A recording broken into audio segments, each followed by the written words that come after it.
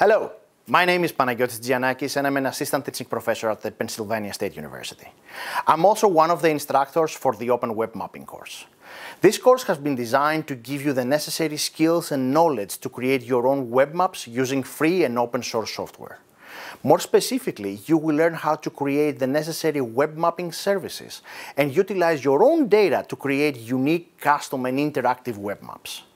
We do not try to advocate or promote free and open source software over proprietary software.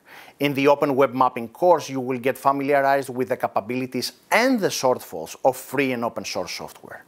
Our goal is to help you make an informed decision about the software solution you will use for your own future web mapping projects. I have been teaching this course for many years, and I have worked with students who did not have a very strong technical background, and through the course they were able to produce some very interesting and amazing web maps.